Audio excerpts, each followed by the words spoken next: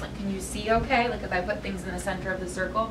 Beautiful. I'm going to sit flat on my bottom just like you are. We're doing so nicely. So today we are actually going to work with visual art. We are going to look, think, and talk about portraits. Now some of you might have an idea of what a portrait is, and some of you might not have any idea at all. You might have to just take an educated guess. But by the time I count to 3, I would like for you to turn and face a partner. I'll tell you just who your partner is going to be. You two are going to be partners. You two are going to be partners. You two are going to be partners. You two will be partners. You two will be partners. Does that work? And then the 3 of you are going to be partners. Is that okay? Yeah, the 3 of you, since those 2 are back there. So please turn and face your partner by the time I count to 3. 1. Come on this way. 2. Turn and face your partner. Wait, what are you doing? You. 3. No, I had told the 3 of them to be together. Oh, those yeah, 3? it was Okay, just so the way that it worked out. Numbers. Perfect. So turn and face each other. And then you're going to tell your partner everything you know about portraits. You're going to take turns, and you'll have about 30 seconds to do so. Maybe I'll give you a full minute. If you run out of things to say, I want you to ask a very important question. That question is, what else? Can you repeat it? What else? If you feel like you ran out of things to say about portraits, you're going to ask your partner what? What else? Excellent. Go ahead. Your time begins now. I'm listening. A portrait is like something you draw, or like a self-portrait would be you drawing yourself. But you have to be a very skilled artist to write a portrait of yourself. And a portrait is basically just the same thing as a picture, but more art. Because a self-portrait would be the same thing as your whole body does, not like. And a portrait is basically the same thing, but not yourself, like someplace you see or someplace you go and you really are inspired. Take about 10 more seconds. Something you're inspired by, because you can like write on something and go, like say, and you try to memorize it or go to that. 5, 4, that same exact 3, place and then write on it. 2, 1. And make me your focal point. Very nice. You know how to do that intuitively. Scooch back just a little bit more. I know I'm being picky about the circle, but in a moment I'm going to put some things in the circle, so we need lots of space. So here's what I heard. I heard some of the same things repeated over and over, which is great. That means that you agree. And some new things popped up. So I'll read what I caught, just walking around and listening, and then you can let me know if I missed anything important. You said a portrait can be a self-portrait, something an artist does of themselves. A few of you said that. Some of you said it's a picture. You said skilled. I heard skilled artists make them. Some of you just said artists make them, and some of you said skilled artists make them. I heard a lot of you say that portraits are people, have people in them, and you said that it sometimes includes their entire body. Anything I missed? Like something somebody looks at to draw. Look, someone looks at it to draw it. Something else? Yes. You go to a place and then you get stand and then you write that place. So it's based, it has a place. Yeah. Portraits have a place. Okay? Anything else that we can include up here right now? Does that pretty much sum it up? Very nice. Those are some good ideas. So guess what? I brought some portraits along with me. In fact, I brought 35 portraits. And I'm going to place them around this circle here. When I place them around this circle, your job is going to be just to look at the portraits and think about the portraits. You are not going to talk about the portraits yet. Very soon, you'll have a moment where you'll get to talk to each other once again, and I'll listen. But right now, it's just your time to think and look at the portraits. You are not going to touch. You'll stay flat on your bottoms, just like you're doing so beautifully right now. Now, some of you will have portraits that are right in front of you that you can see very clearly.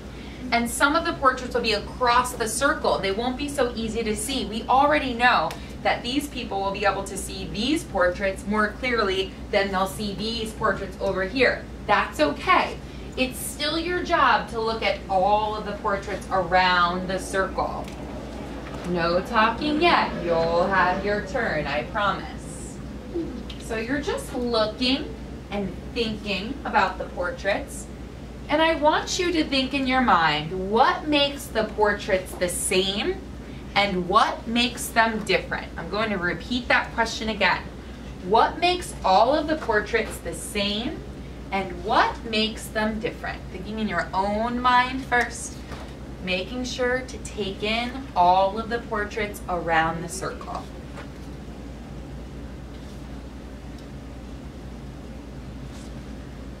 Very nice, following directions.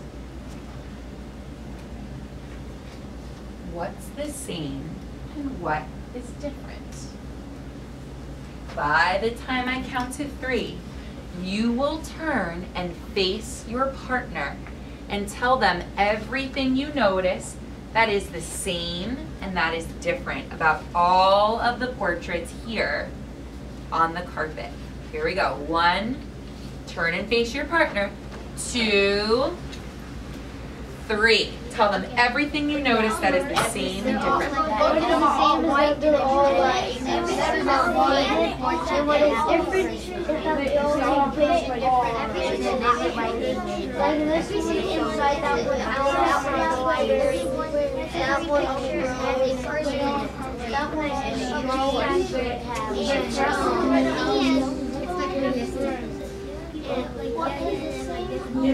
They all have cell phone is going off. Keep going, keep talking. They all have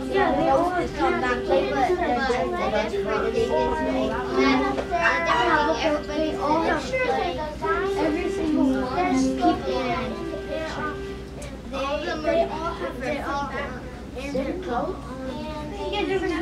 Remember that important question. What else if you run out of things to say? They all take place in different places. They all have places.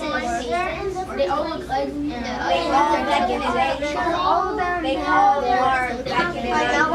He all looks like somebody.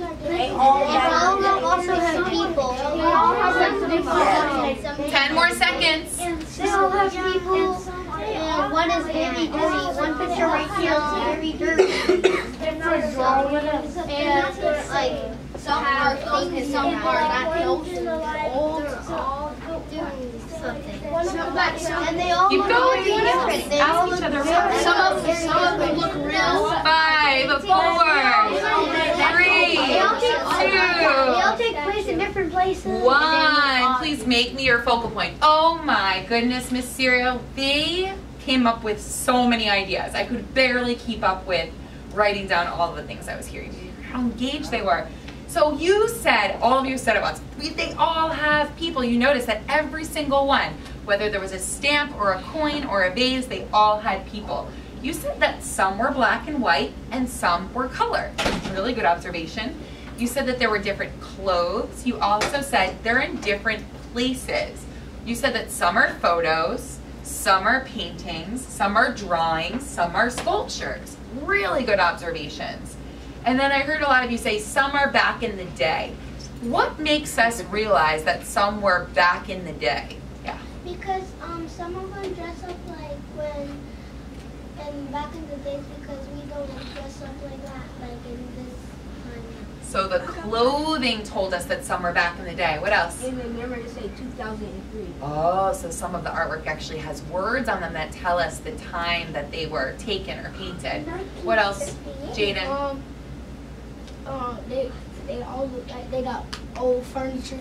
So there's furniture or there's objects, right, that tell us that some are the same, some are old and some are from present day. I also heard you say this, some are real and some are fake. So I'm going to take these 2 images. This one here looks very realistic, right? This is a realistic portrait. This is actually a portrait that hangs in the National Portrait Gallery in Washington, D.C., and it's taller than one of your walls.